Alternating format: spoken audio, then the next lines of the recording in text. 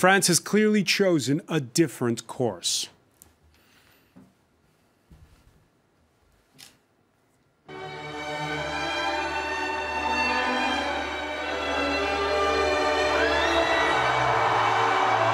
"39-year-old Emmanuel Macron elected president with 2/3 of ballot cast over the far-right's Marine Le Pen.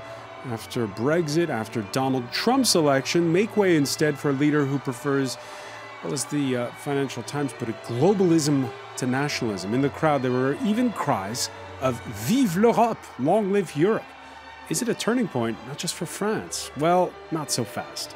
Macron doesn't move into the Élysée Palace until next Sunday, but already Paris has witnessed its first demonstration against the president-elect, courtesy of the Communist Alliance CGC trade union and the far-left movement of Jean-Luc Mélenchon. How much change do the French really want? What kind of change? And if his policies fail, could it still be the far-right's turn in 5 years? Big decisions now rest on the shoulders of the youngest president, the youngest head of state in France, in fact, since Napoleon Bonaparte, starting with his choice of prime minister and preparations for next month's legislative election. This president is also the first since General de Gaulle who's never held elected office before becoming president.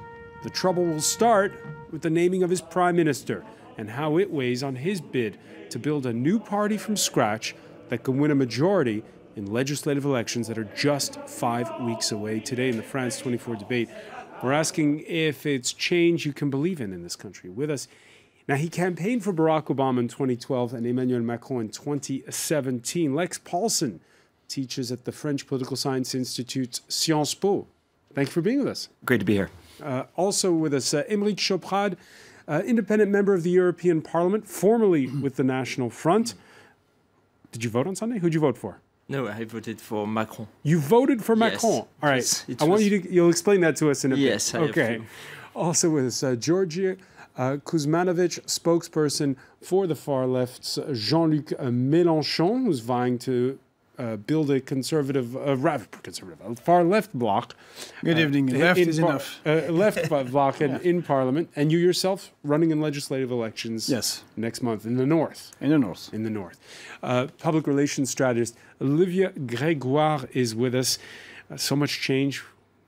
Kind of nice to get an eye on how the French see it and how much change, again, that they want. I'll try to. All right, the France 24 debate on Facebook and Twitter, the hashtag F24debate.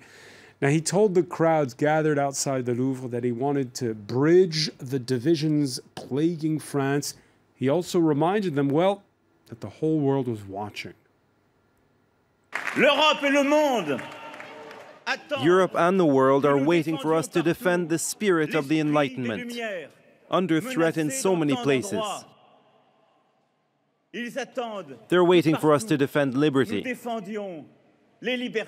protect the oppressed.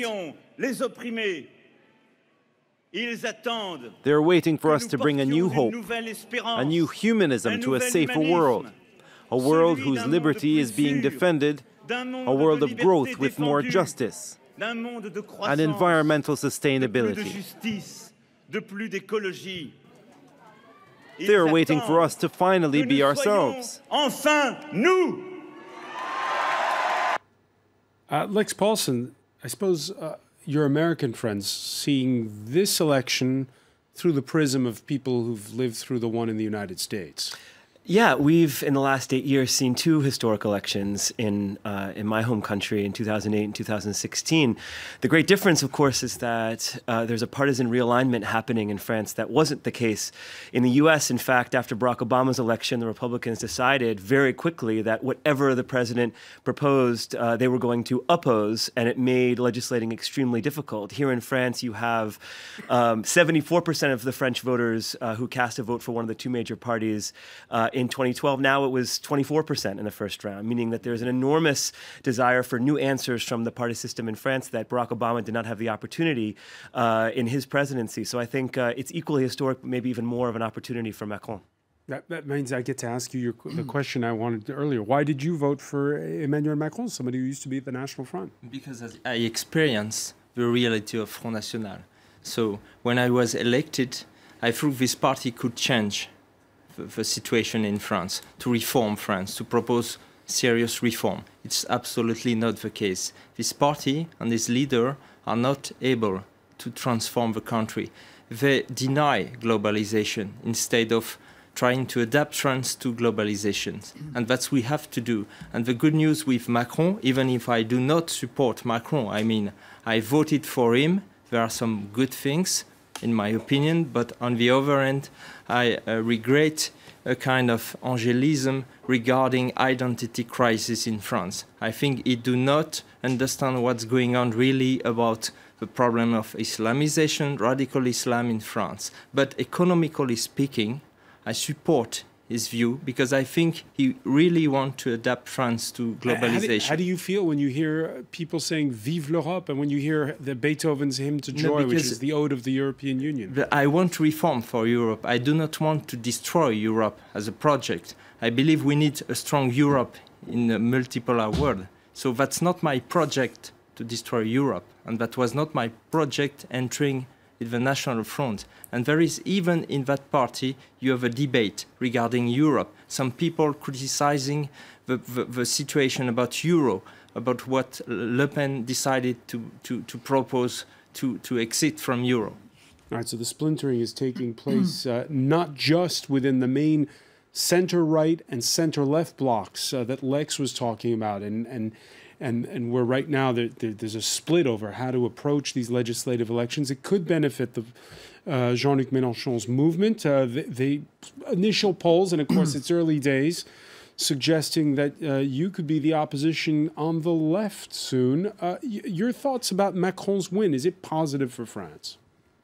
First, what is positive for France is that Madame Le Pen lost the election, because we cannot have a far-right president. Did you vote for Macron? No, I abstained. You abstained? Yeah, I abstained, because we were sure that he will have the 65%, as was it was sure that he will be elected, and everything is a bit built up. I remind you what happened on the first round of these elections. On the first round of this election, you have four parties that appeared. They are pretty much the same strength. They're all about 20% and 7 million voters. And of course, just now you have 66% of people who voted for Mr. Macron, but you have 26% of people who abstained, 9% of people who voted blank or void, which is a huge record since the 60s. Is the president that's the worst elected in this country. But when you abstain, that means the most important thing is that most of the voters do not support his project. So now the real fight will be for the legislative elections, and it is really not sure that this president will have a majority to run, and I hope he will not have it. Olivier Grégoire? I'm in part, I do not agree with exactly what you say. You're right on the point that 60% of the French people did not see yesterday the candidate for whom they first vote on the first turn. But if you look at the last election and you look at the voices, Emmanuel Macron is far better elected than Nicolas Sarkozy and François Hollande. So there is kind of paradox over there. Yeah, because if you look at the voices, this is the reality. But what's interesting... What? It had a far-right candidate, which was not the case of Mr. Sarkozy. Yeah. It's kind of different. Should be the answer. But the other part... I took my responsibility. The other part of the paradox, sorry, we are the one who fought for National. I'm not coming from National. Yes, but Olivier. Exactly why. Yeah. Sorry. Olivier Grégoire. Sorry, you're going to fight just after. There's no problem, but I just want to finish. There's something which would be interesting to discuss together, is that he's very well elected. Okay, you get the National Front. Okay, you're right. But what's interesting is that even if he got a lot of voices, you're right, he only gathered 43% of the population of the voting people. That is to say that it's the president who has the less support, because he had 35% of people who didn't vote yesterday. So we had 43 in support and 35 who didn't say nothing. So I think it's far more complicated than the figures appears. And plus the 43 that supported him are not supporting his project. That's very That's different. not true. You get 33%. If you look at the last polls coming from the night, because it's sociological polls and you should have written it, you get on the 48% of people voting for Macron decided after the first turn. You're right, so it was a struggle against the National Front. But you get approximately 33%, it's the Opinionway and Harris Interactive polls, 33% were support to the program. So Olivier, let's look at the numbers. Macron's win a landslide in terms of votes. The man who a year ago didn't even have a party, winning almost every single département in France, even winning Corsica and the Riviera, albeit by a nose.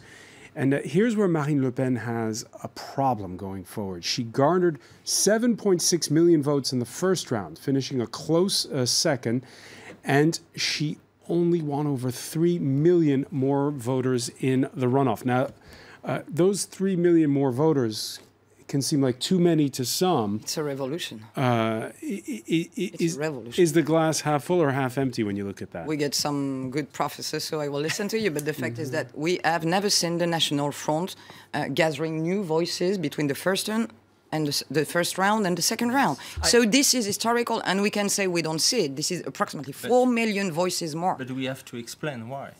We have to explain the problem of Front National. It's based on the reality. The reality is a double crisis. You have a crisis of identity. People are afraid about radical Islam expanding in the French territory and in Europe. And you have a crisis of disindustrialization. That's the problem. That is the reality. If we do not take it in account, then Front National will expand. But I said I took my responsibility. That's very important. You can imagine I come from Front National and I had to vote for Emmanuel Macron. Why did I do that? Because I know the reality of this party now. The problem of anti-Semitism, the problem of totally inability to govern. They are not able to govern. So I took my responsibility. It was difficult for me. I did not choose to put a blank vote.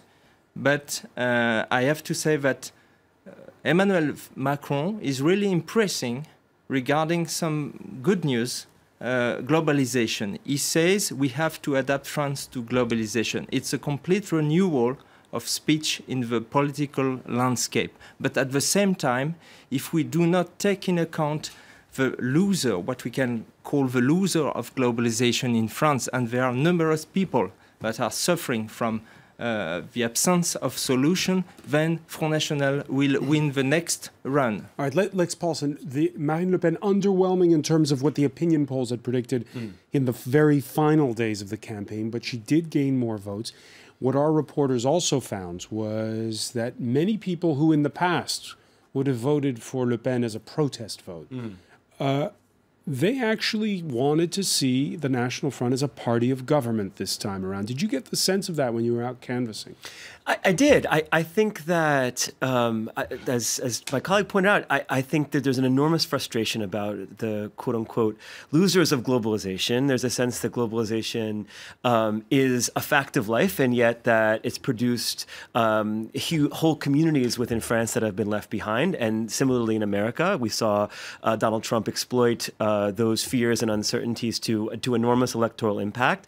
But Marine Le Pen had to do more than just speak to the fears and maybe even the prejudices of a part of the French electorate. She had to offer ideas of how she would govern the country. Anyone who watched that debate for 2 hours on Wednesday night saw a prosecutor, but not a president. I mean, she had incredibly sharp lines of attack in linking Emmanuel Macron to Hollande or to Germany or to Islamic terrorism. But number one, her arguments did not bear up under the weight of scrutiny. And number two, she had no positive program. And I think anyone who was making their decision in the last few days, most of them were going to choose someone who could be a president, and that was Macron. All right, we talked about at the outset about international reactions.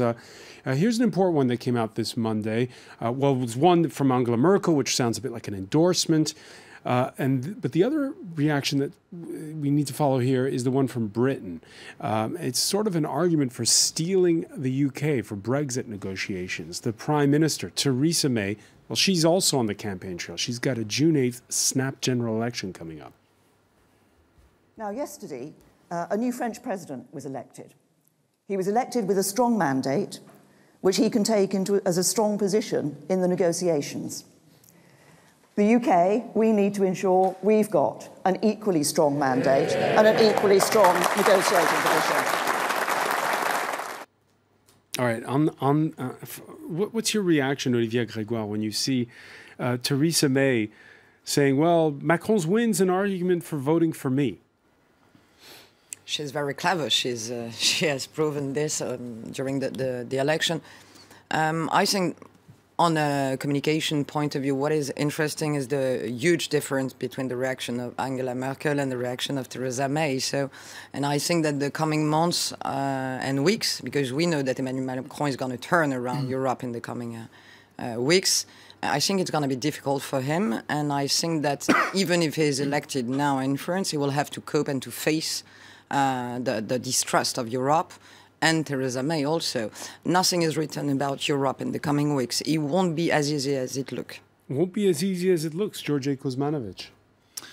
For whom? For Macron when he goes and tours around Europe. It won't. It won't be easy. I would say something you said, Mr. Choprade. We are, the France Insoumise and Jean-Luc Mélenchon, the one who blocked Marine Le Pen. During 1 year, she was built up like she will be at 30%. And if you look at the election, we blocked her in every popular area of France. We did the work. So we don't have any lesson to receive. We don't want what was built up, which is the second round of this election. Everything was done not to have Jean-Luc Mélenchon against Macron. This would have been a far more different debate and a very difficult election for Mr. Macron, because we are ready, Mr. Mélenchon is ready, and he knows, for example, what it means to go out of if necessary, of Europe, euro. But she doesn't know. So it will be difficult once again because it will not have a majority. I mean, there is a class struggle in this country. Won't have a majority, Lex Paulsen? I think we're going to have a very, very strong field of candidates. Just this week, you'll be seeing more and more of the candidates chosen from En Marche. We've already announced 14 of them coming from all kinds of backgrounds, all kinds of professions. We had 15,000 people postuler and propose their candidacy. Who's the most formidable opponent? Will it be the far left? Will it be the socialists? Will it be the conservatives? Will it be the far right? I mean, this is a predominantly localized election process. So we're going to be fighting these elections district by district, circonscription by circonscription, and we're taking absolutely nothing for granted. I think the Mélenchon campaign proved that they were very strong on the ground. I'll tell you, I went to places like Nancy and Orléans and Chartres, and the only other campaign that I saw on the ground was of the France Insoumise. So I have a lot of respect, and I think that there's going to be points of convergence, of convergence in our ideas, but frankly, I think that our campaign has future-oriented solutions, and at least when it comes to the economy in Europe, we have the more progressive ideas, and I look forward to that debate on the ground, and I expect that there's going to be some very close elections. All right, we're going to pick up on these points when we come back. We take a quick break. Stay with us. You're watching a special edition of the France 24 debate.